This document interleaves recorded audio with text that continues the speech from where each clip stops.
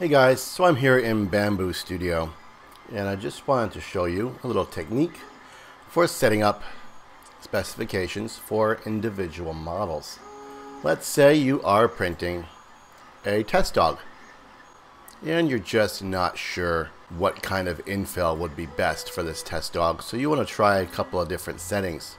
For example, let's say you have to make 100 of these test dogs and you want to check out various infill percentages to find out how little you can get away with and still have a successful, acceptable, strong enough print.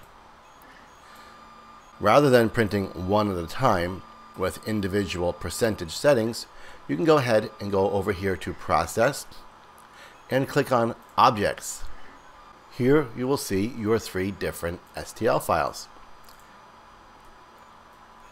Click on one of them, go to Strength, and for example, set your infill to 5. Click on the next one, go to Strength, set your infill to 10. Go to the next one, go to Strength, set your infill to 25. Now you have one test dog at 5, one test dog at 10, one test dog at 25. Let's say you want to know, can this nose print without support?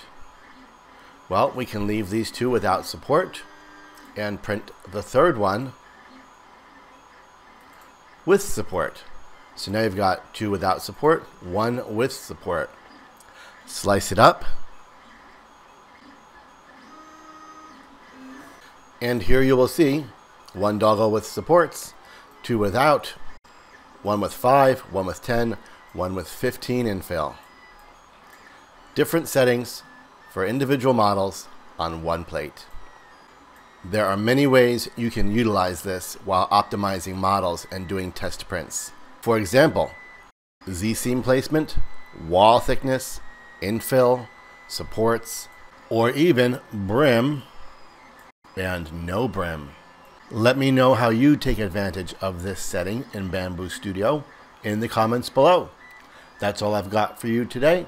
I'm Greg Adventure, your instructor on 3drundown.com, and setting individual settings for individual models in Bambu Studio was today's adventure.